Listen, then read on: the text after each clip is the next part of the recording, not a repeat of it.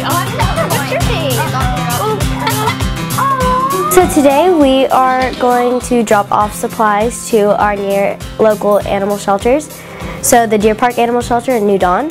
So I came up with this idea because I love animals, and so our program is called Watchdogs, Watch Out for Dogs, and the watchdogs brought stuff, or the kids and student council, all of these people in the background, they helped me get it up, get all the signs up, and we came up with a lot of stuff.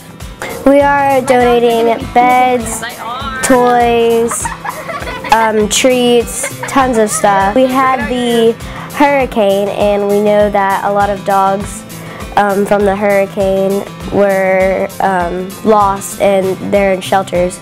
So we wanted to make sure our local animal shelters have enough supplies.